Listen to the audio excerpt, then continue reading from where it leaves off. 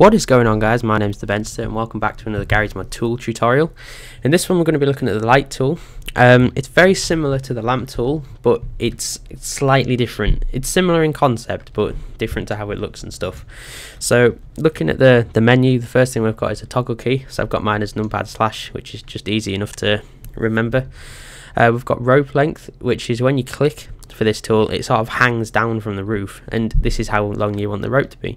So if I just go under the map here into this bit, if I sort of got the rope length on about 100, see it drops down, and that's the length of the rope. If you have it on 0 it'll just stay flush to the roof. Brightness is pretty much as you saw, it was very bright, so if you dim that it looks a bit more ominous.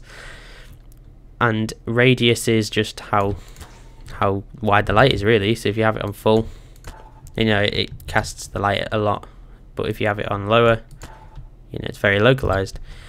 And you've got your toggle for your numpad, so it either stays, if you unclick it, sorry, then you can use your toggle to hold it, but remember, if it's off you have to hold your / to turn it on, whereas if you have it on you press it once to turn it on and off.